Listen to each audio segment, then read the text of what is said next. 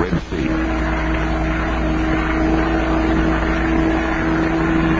Once the land of the Queen of Sheba, it's now inaccessible, forbidden. Even these air photographs were forbidden. This primitive fanatic land is ruled by a Muslim priest king called the Yemen. It's virtually impossible to get into and out of Yemen. Amongst its few million impoverished Arabs, there lived an even poorer group, about 50,000 Jews, to be descended from the silversmiths sent by King Solomon across Arabia to the Queen of Sheba.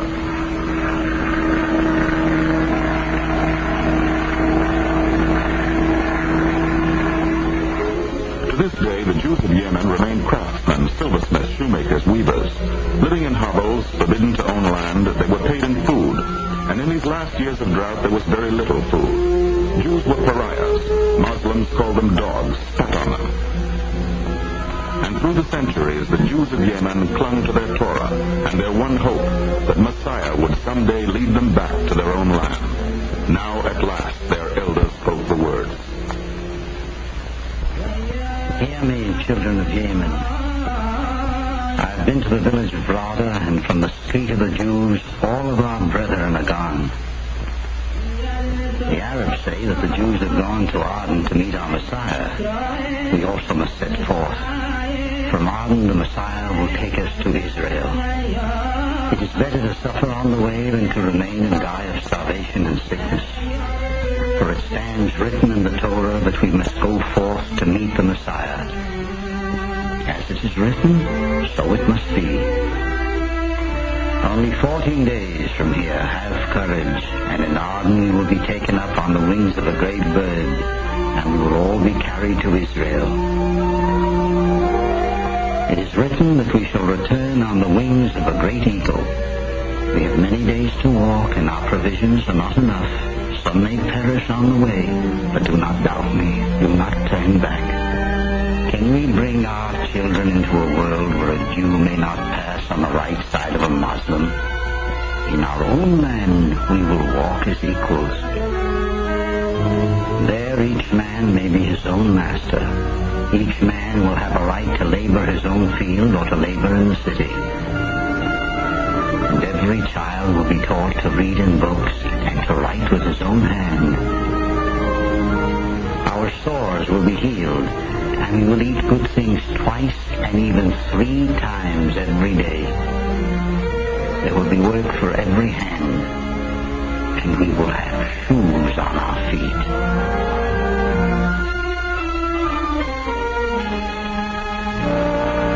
There will be no more Muslims over us.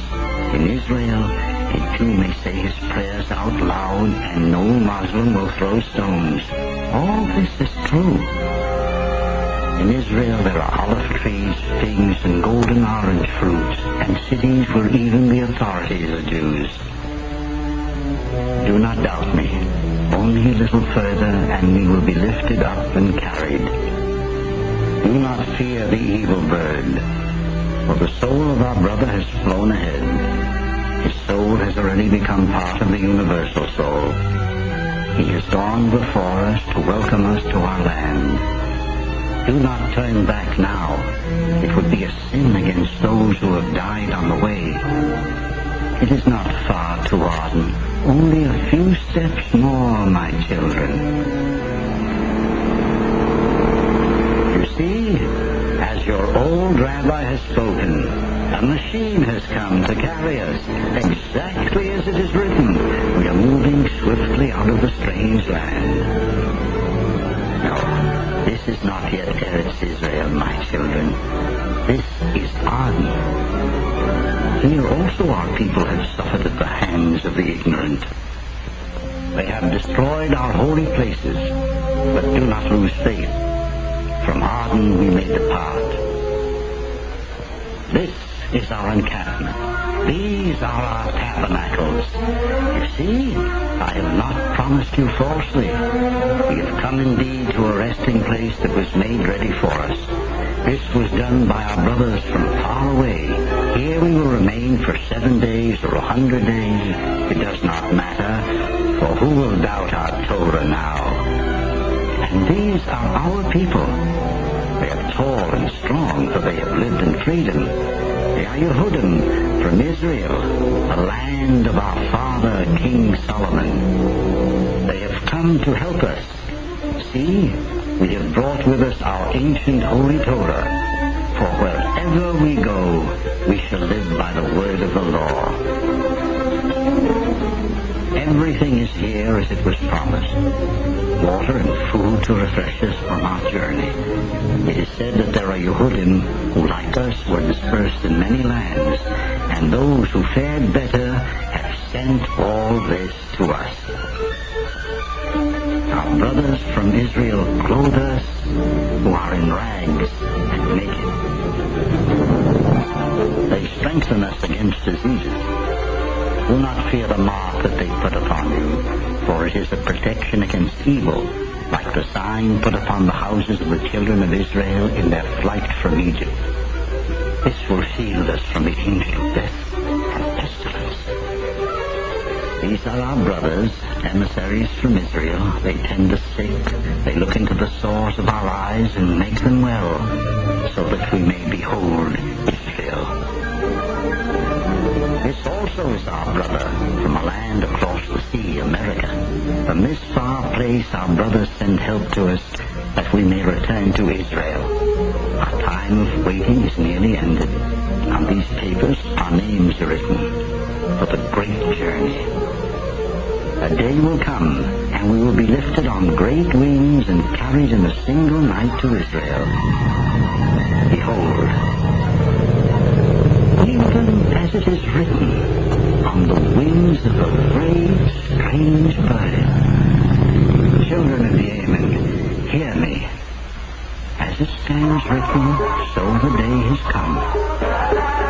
Dance as King David danced when he beheld the tabernacle of the Torah. Sing our ancient songs, the songs of Solomon, that we have kept sacred and have not forgotten in these thousands of years in our exile in the far land of Yemen.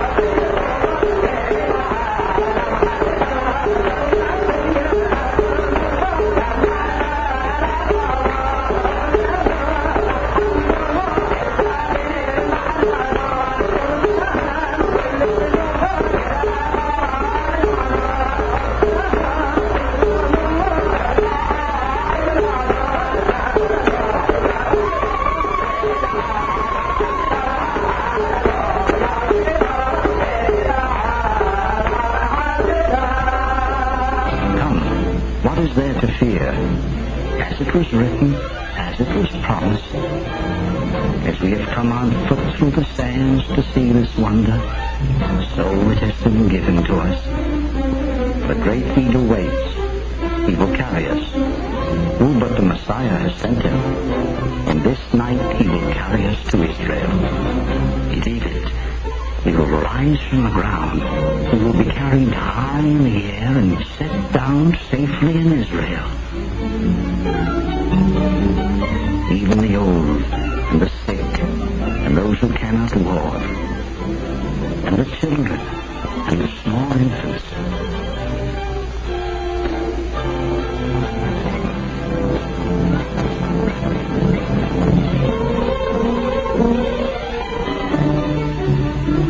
All those who are waiting shall follow in their turn. Believe it, for all that has been foretold has now come to pass. And in Israel, each man will be a man in his own right. Each man will have the right to labor in his own field. Every child will be taught to read in books and to write with his hand. Believe it. As it was written, it has come to pass.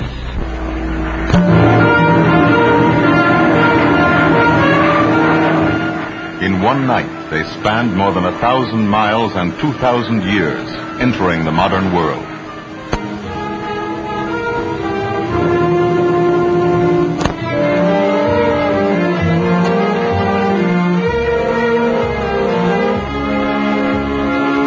With tools and materials provided by funds raised all over the world through the United Palestine Appeal, they were soon at work.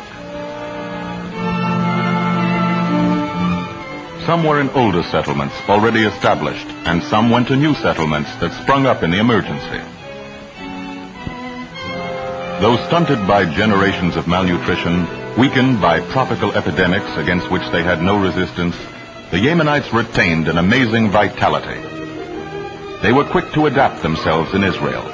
The language was a cousin tongue to what they had always spoken, and many had spoken Hebrew as well. They were used to living on little, and even the restricted means of Israel's austerity period was abundance to them.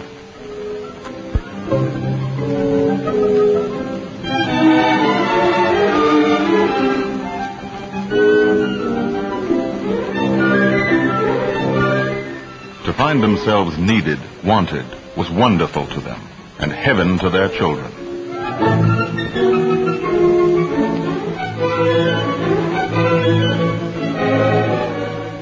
The Yemenites were excellent workers, proverbially cheerful, a singing people with beautiful, time-honored customs. They learned new techniques quickly, becoming mechanics and builders.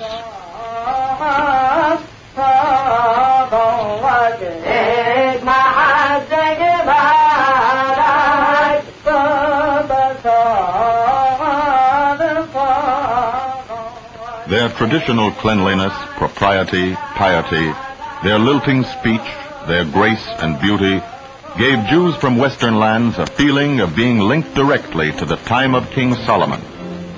To none of these, nor to Jews of any lands, wherever they may be, will Israel close its doors.